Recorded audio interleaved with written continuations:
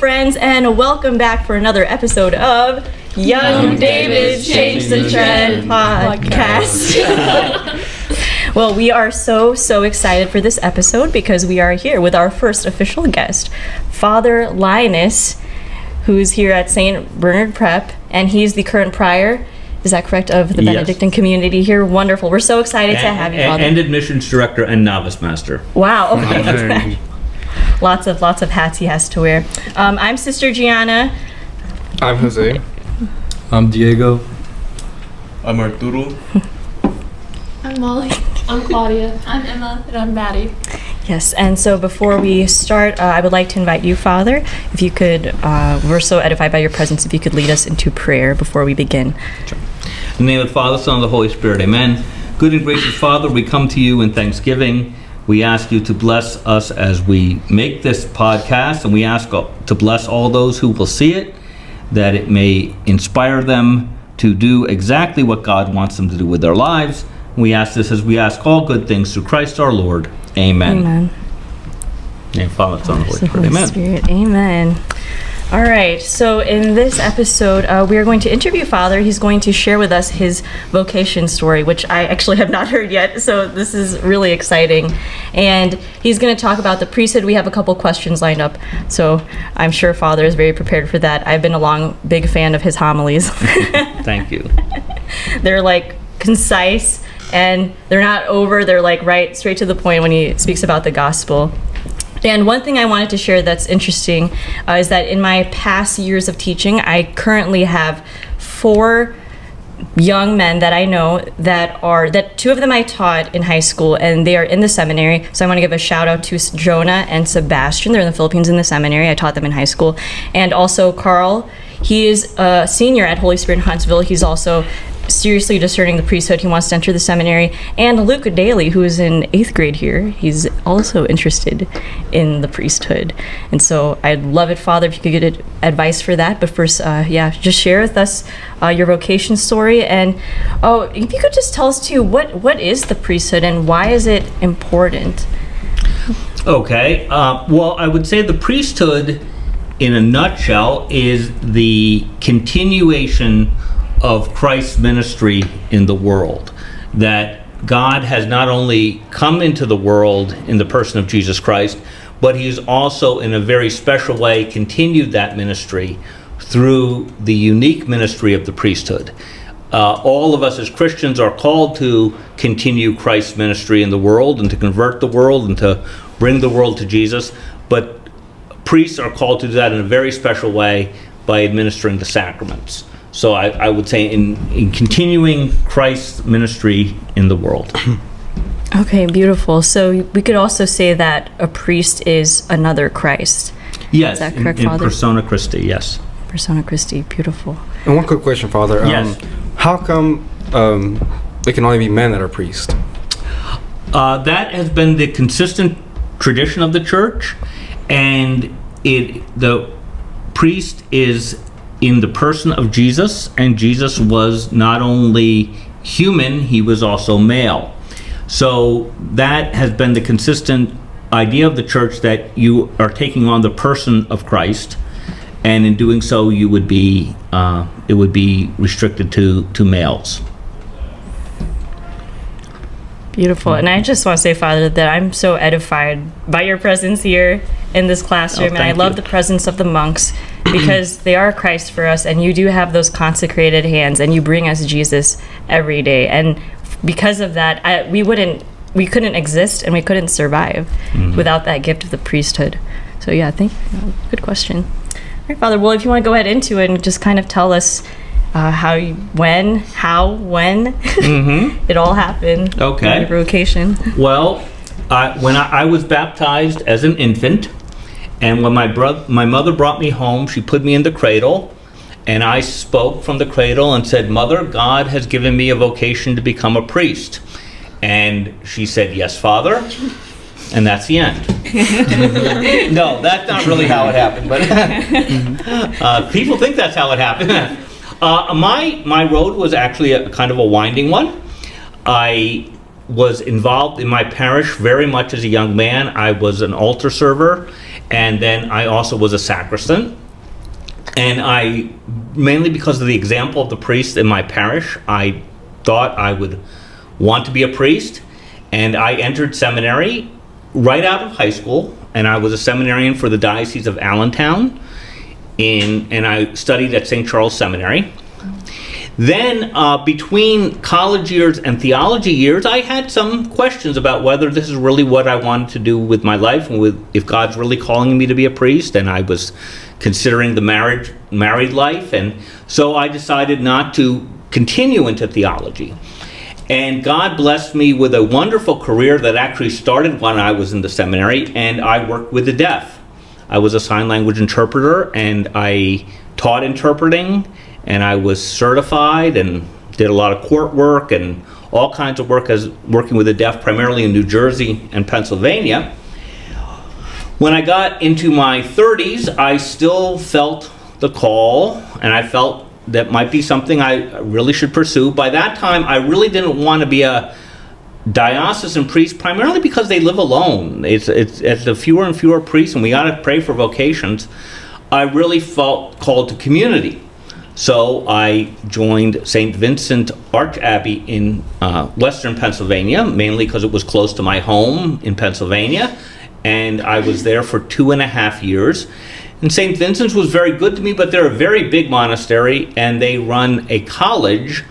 And without going into too many details, it wasn't the best fit for me in that they were very much about being a college. So I left there, and I thought that was it.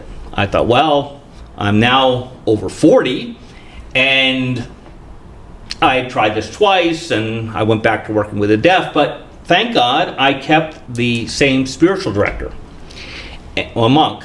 And I would meet him about once a month and talk about things. And he said, why don't you look into St. Bernard in Alabama? I had never even been in the South before, much less to Alabama. I remember my first day driving here, going into all these new states that I had never set foot in.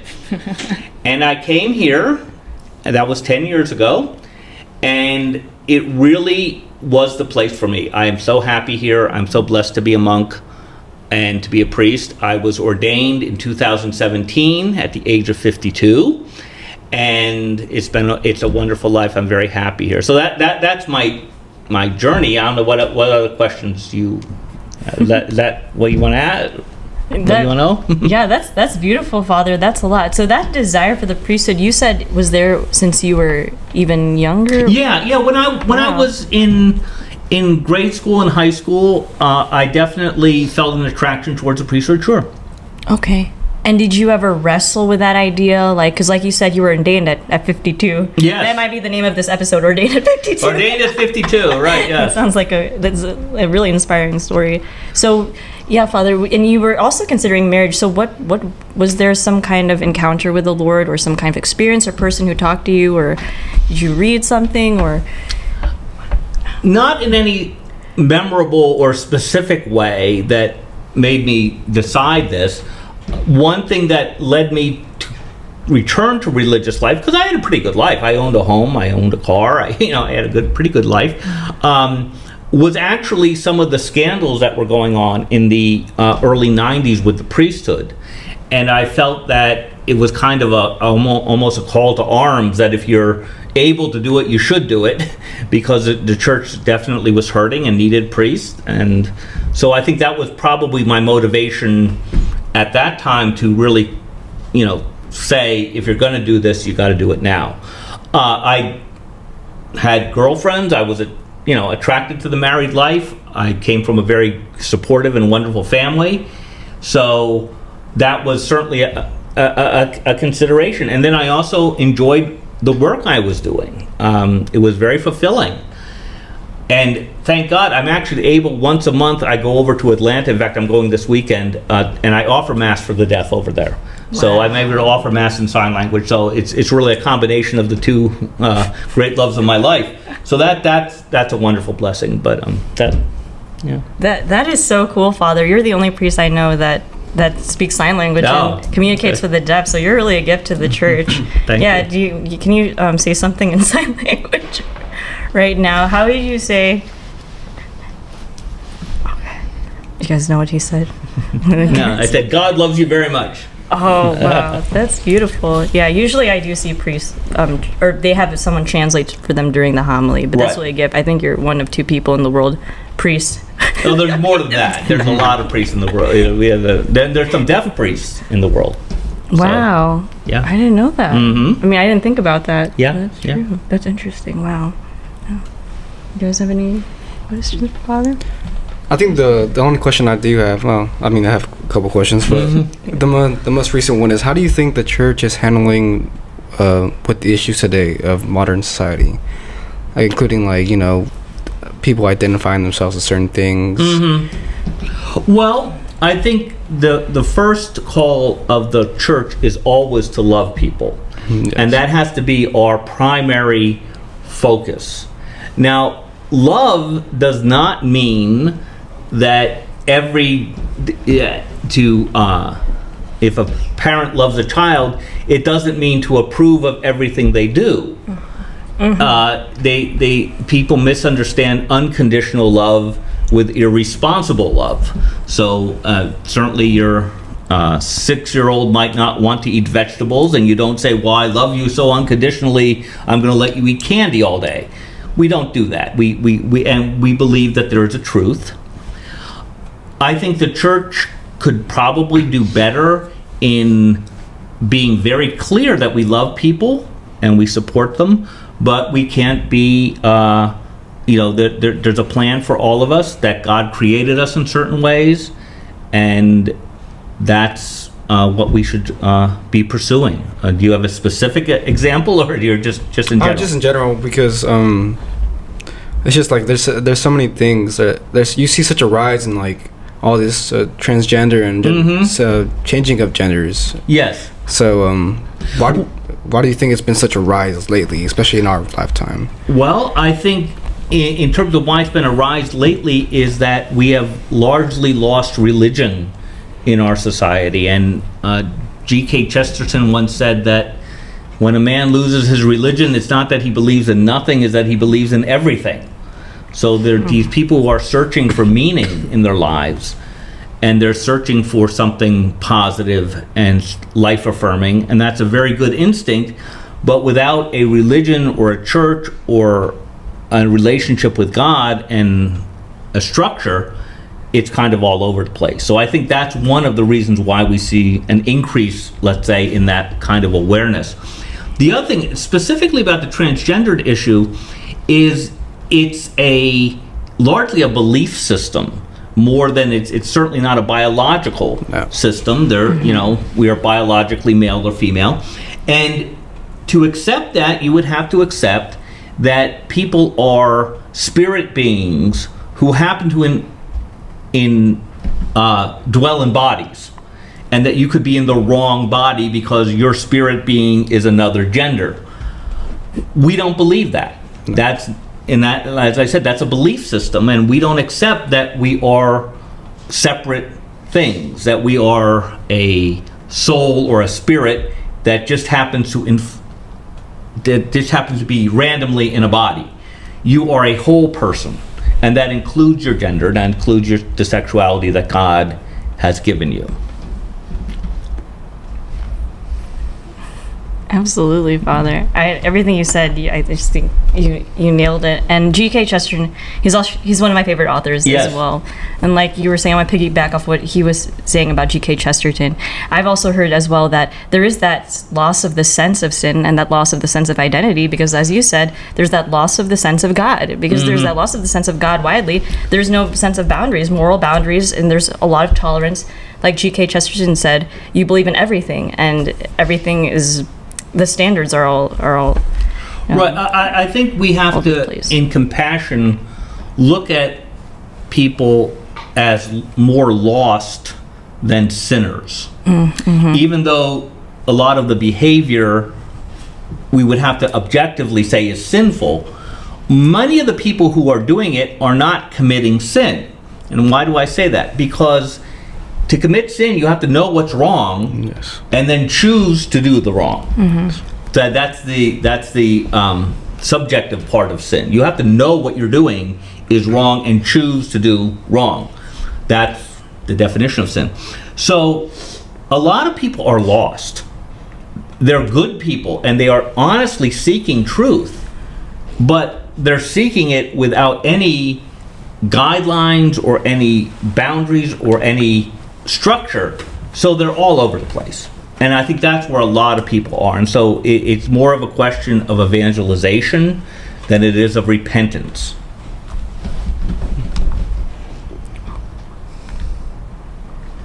Sorry, I just pressed the wrong button on this. Sorry, go on, Father. I'm the Oh, audio well, master. yes. I'm the audio. So what about the monastery caught your eye? What was the? Well, as I said, I think the sense of community was certainly a big draw for me. I think the rule of St. Benedict, which I read, is very tolerant, very moderate. At the time of when St. Benedict wrote, the big thing was to be an extreme monk.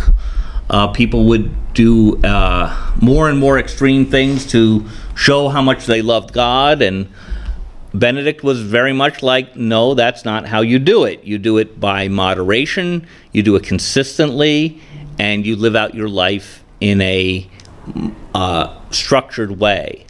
And that really was the way that the rule of St. Benedict took off. There were a lot of other rules, but Benedict's is the one that really lasted and had the biggest impact in the church. What was the hardest part about transitioning from being a, I guess, normal person To an abnormal person? Is that was my choice? All right, from being a layman, I think you mean. Well, I don't think anything was really hard. It's a change of life. You start living under obedience, so you can't get up and go where you want to go, and certainly that was a big difference for me. And not being able to, if you are interested in something, a book or something, to purchase it and you have your own money, that's gone too. But I would say it's more of an adjustment. It wasn't really a difficult kind of or hard kind of thing. And it was something I was prepared for, and I knew that would be it. And then once you live in that life for a period of time, it becomes very natural. It's just part of your life. And ever since you entered the monastery, how do you feel like your life has changed? I mean, I'm sure it has, but like in the sense of your spiritual life, your faith. Very much so, very much so. The monastery and the religious life has given me a framework to build my relationship with God. So I was always very close to God. I was a practicing Catholic all my life, but to explore the relationship with God in a new way through religious life and particularly through the teachings of St. Benedict made everything richer. And then being blessed by becoming a priest was another tremendous blessing, and really something that has enriched my life in ways I can't even describe. So, Father, what do you think, had you not made the final decision to come to St. Bernard and then join the priesthood, do you think you would have just continued working with the deaf, or did you have other aspirations? I probably would have. Yeah, I like I said, that was a very fulfilling career. It was a very good career. So I was a tenured professor at my college. So I kind of had everything lined up, and good retirement and all those things. So probably, yeah, I would probably would have stayed in that career. What is your advice for us as young people when it comes to staying open to God's call for us? Because you seem like you were very open for all of your life. Well, that's a good question. I think you answered it by saying stay open. I think there's concrete steps you can take. One would be to structure your prayer life in terms of a lot of people will say, I don't pray enough, but they never define what enough is. So I would suggest you, if you're going to say a rosary every day or block out some time for Bible reading or attend Mass more regularly, But define it, write it down, and say, this is what I'm going to do. And then look at it every month or so and say, maybe I need to make an adjustment. You know, it's your own personal life. But that would be one thing. The other thing I think would do is you have to change a dream into a goal. And the way you do that is by making concrete steps. So you read about it. The internet is wonderful. There's all kinds of religious communities. And different ways of serving the Lord. So I think that would be the thing. And then the other thing to do, and this is true in any career, not just in religious life, find someone who's doing it. Find someone who's actually living the life and say, ask the questions you're asking me and try to do that. But I really think a structured prayer life would be very, very helpful. And how was that? You said you were practicing a Catholic mostly your whole life, or all your life. How did you structure your prayer life? Well, it certainly got a lot better when I became a monk. Because I went to daily mass, though not all the time. There are seasons in our lives, and so when things were going very well, I would do mass. I would try to do holy hours a couple times a week, things like that. So. But like I said, the more that you can add a regularity to prayer, the more fruitful your prayer will be. The one thing that a lot of people will say is, I'm spiritual, but I'm not religious. And I'm always suspect of that. Now, some people do it. I'm not saying that, but what I ask them to do, the litmus test, so to speak, is what do you do that you don't feel like doing? Because people who spiritually say, well, I walk in the woods, or I, meditate, or I say, okay, that's fine. Do you do it every day? Do you have a schedule? Because anybody in religious life, or anybody who, I know many of you are athletes, and you have to do things you don't feel like doing. So if it's only based on emotion or your feelings that day, you're never going to get anywhere. One thing about religious life, I think Sister will back me up on this, we're not on retreat all the time. It's work, and there are days when all you can offer to the Lord at morning prayer is your presence. You're not, on a cloud nine inspiration, and the scriptures are always beautiful, but some days you're tired. And so again, having that regularity of prayer and regularity of life can if you're a soccer player or whatever sport you're in, you have to go to practice on days you don't feel like going to practice. That's part of growth. All right.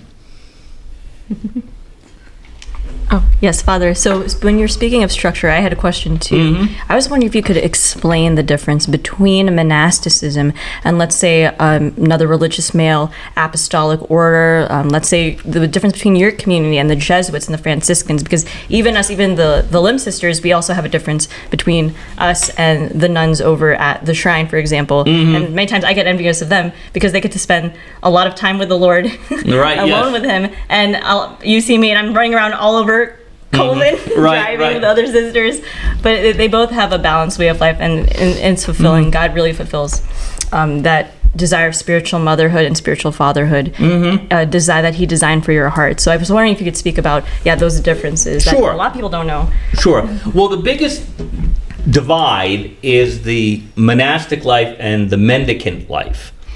And you have two examples here. So the biggest difference to that is the monastic life is founded or centered on a monastery, and we kind of plant our flag. One of the vows that Benedictine monks take is a vow of stability, which means that I'm not only a Benedictine monk, I'm a Benedictine monk of St. Bernard Abbey. That's my home. My time here will end with a slow walk to the cemetery, and I know where I'll be buried, and this is my life. And then we draw people to us, you wonderful students, people who come to retreat here. So that's the monastic model, is setting a place and then having people draw. Mendicants, which really started with St. Dominic and St. Francis, and then other saints along the way, and other founders of religion, go out into the world. Their job is to bring Christ to people where they are. So that's the major difference. Now, the sisters at the shrine are contemplatives, And what a contemplative is in the monastic tradition, and they live a life of prayer in a cloister. Now we have part of our house that's called the cloister, which we don't have guests in. We live that's just for the monks. But their whole building is a cloister, and they dedicate their life to prayer. But they also have a service, and even a service to each other. An extreme religious life are some people who are called to be hermits, and that's an unusual call. And the one question that's often raised about hermits is, whose feet do they wash? In other words, who do they actually serve? So, and service is a huge part of Christian life. So, not that I want to disparage any hermits, but it is a question. You know, how do you live out that aspect of your Christian life? So, and that's one thing, you know. And again, the internet is such a blessing. You know, do research, find out what they do. Do you feel called to be a teacher or a missionary, even a missionary in your own country? Doesn't mean you have to go to it someplace else. Or are you more drawn to the either more monastic or more cloistered life? All those things are factors, and you can find a good religious community, you know, that still will challenge you. The one thing I would not recommend is joining a community with ideas that you have that they don't do. That happens sometimes to men who come to the monastery, and they have all kinds of ideas of the ministry they want to do, which are beautiful ministries, but they're not ours. You know, if you come to St. Bernard, okay, you're going to teach very bright, very good-looking high school students for the rest of your life. That's what we do here. And we have, you know, weekend ministry, and it doesn't mean all our monks are into school, but we have our grotto, we have our farm. This is what we do. And so it's more, can I serve in that community as it is? If you come with your own set of things you want to do and you want to change, you know, that doesn't usually work out. Yes, well, Father, before we end here, and by the way, everything you said was just wonderful. I feel like I'm sitting with the next Summa Theologiae. Oh my goodness. Have you ever? I don't know if you've heard this term, but I used to have a professor in Christendom, and he's famous. I'm gonna give him a shout out to Father Milady, and he's just like full of knowledge. And I feel we were talking. I was talking with my other classmates, other sisters and brothers, and they were saying that being next to him is like putting a Dixie cup under Niagara Falls. Oh my goodness! Just like pouring all this information on you, and you're wait one at a time. You're not like that. It's just perfect, Father. Yeah, not Niagara Falls, but just yeah, perfect enough, and just so concise, so easy to understand and lucid. So I want to thank you again for coming, Father. This is so much. We have to do this again. We have to have a back-to-back episode or something like that. And then also, I know a lot of young men out there, and they are holy, prayerful young men, and they're open to the priesthood. Some of them are discerning, and some of them are dating holy young women. And so I was wondering what advice you could give to them, the ones who are open, but they keep wrestling. They but I want to be a lawyer, and I've heard that a lot. I want to be a lawyer, but or I want to be a dad, and I have that desire to be a dad. But they're also, it's like they have different desires. Well, first of all, those are the kind of men and women we want in religious life. Religious life is not a place to hide from the world. So, and I do a lot of work with vocations, and my two questions that I always have in the back of my mind, and sometimes I will articulate them when I look at a young man who's coming, is first of all, can I see this man as a father, if he's maybe a more mature man, or if he's a young man, can I at least see him with a girlfriend? And also, is he doing something with his life? And it can be, for a young person, it can be just ambition. But are you pursuing something? And if we said no, or it turned out not to be for you, what would you do with your life?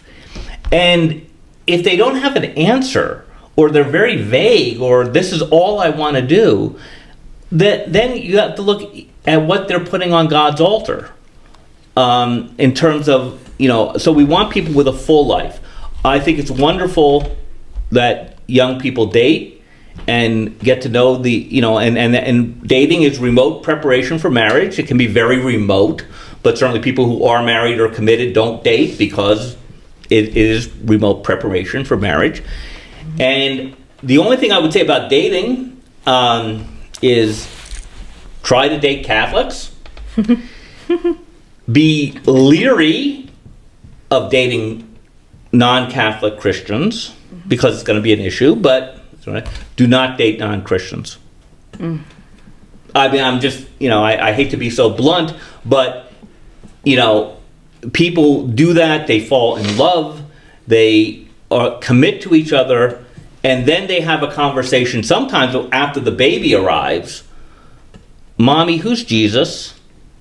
Well, for Daddy, Jesus is the Savior of the world, and for Mommy, it's complete loss. So the best thing to do is not to start down that road, because you can get, you can think, well, we're just hanging out, we're just dating, it's casual, and you end up very much in love with a person who is not going to be able to share your faith, and that has to be the center of your life. So that would be my advice. But don't be, you know, if you feel called to the priesthood or to the sisterhood or to religious life, it doesn't mean you can't date. In fact, I think it's better that you do, that you explore that, and you explore and be open to what God's calling you to do.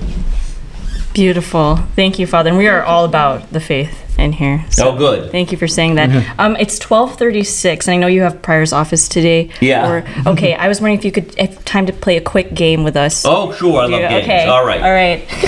Okay, this is called the Bible name game. They haven't played this either, so I'm going to explain it. Okay.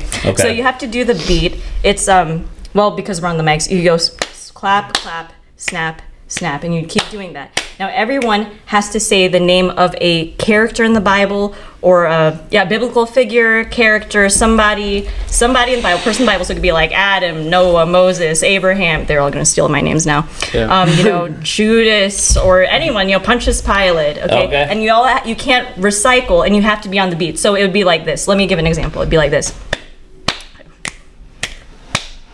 Jesus, and the next person would be Mary.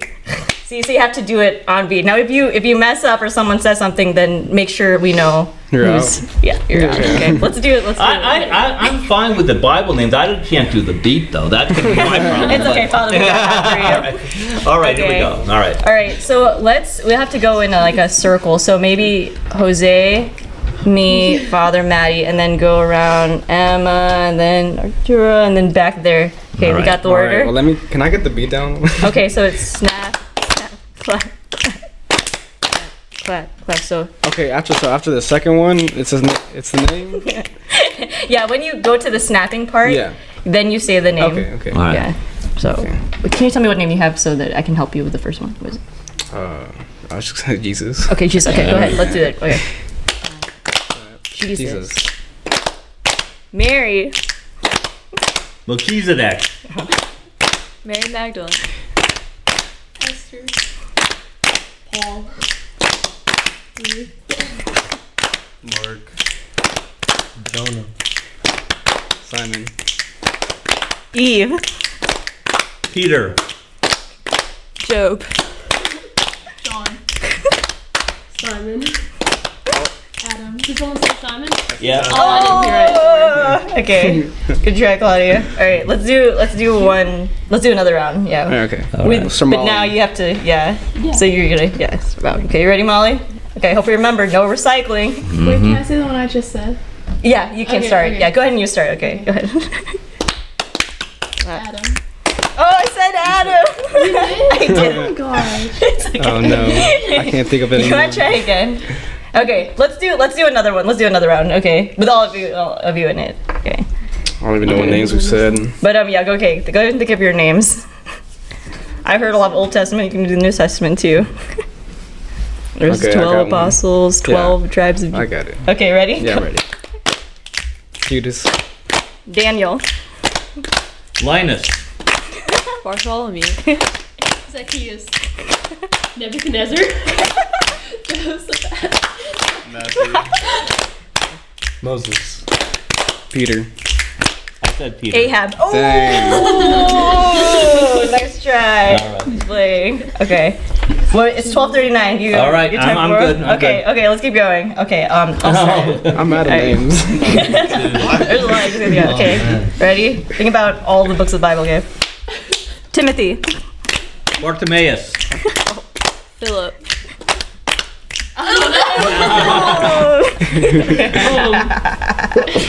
Okay. Yeah, I know you gotta think quick, right? Yeah. Okay. All right. Let's do the last round, then I'm gonna change up the category. All right. Okay. Ready?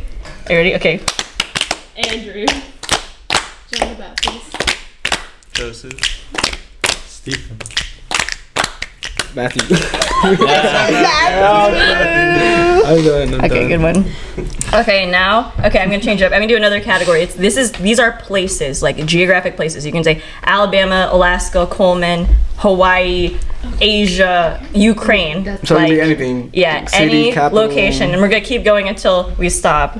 Okay, make sure you have. Now, Yeah. when I played this game, we had to do it by alphabetical order. So you do. Oh, You keep that's going hard. A's, A's, So A's hard. until you run out, and then B's, and then. That's sorry, Father. I Too can't think difficult. that All right, fast. all right, that's fun. We'll do that. We're gonna try that. We're gonna try that later. All right. But yeah, let's do just geographic. I'm having a hard time just coming up with it right on the spot. Okay, so it can be a city, a capital, or anything, right? Yeah, continent, Okay. region. Okay. Okay, you ready? Yeah. Okay. Alabama. Alaska. Coleman. Arizona. Alabaster. Montpelier. Germany. Birmingham. Texas. Salt Lake City. France. I'm out. All right, good job, Father. All right, well, thank you for playing with us. We All really right. enjoyed your visit. Or would you like to end with a closing prayer? Before Sure. we end? Sure. In the name of the Father, Son, and the Holy Spirit, amen. We give you thanks, O Lord, for this time together. May it inspire those whom God is calling to whatever walk of life, that they may always serve you with joy and gratitude. And we ask this through Christ our Lord. Amen. Amen. The Lord be with you. And with your May spirit. Almighty God bless you all, the Father, the Son, and the Holy Spirit. Amen. Amen. All right, thank you, Father. And thank you for our listeners.